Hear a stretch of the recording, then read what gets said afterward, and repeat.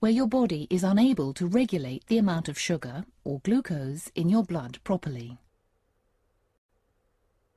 Glucose is absorbed from food and drink during digestion.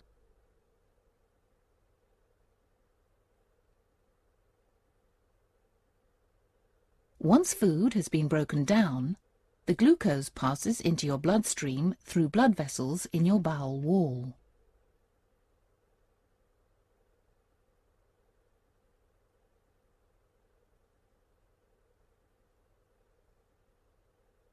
The amount of glucose in your blood is controlled by a hormone called insulin.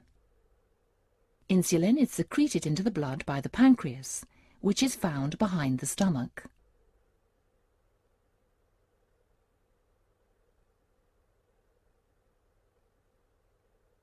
Insulin helps cells in your body tissues, such as muscle cells, to absorb glucose.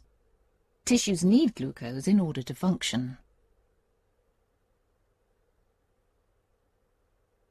Type 2 diabetes develops when your body becomes resistant to insulin, so glucose isn't available to the parts of the body that need it. When the body's tissues, for example your muscles, don't respond to insulin, they can't make use of the glucose in the blood for energy. As a result, glucose stays in your bloodstream and your blood glucose levels are raised. Symptoms of type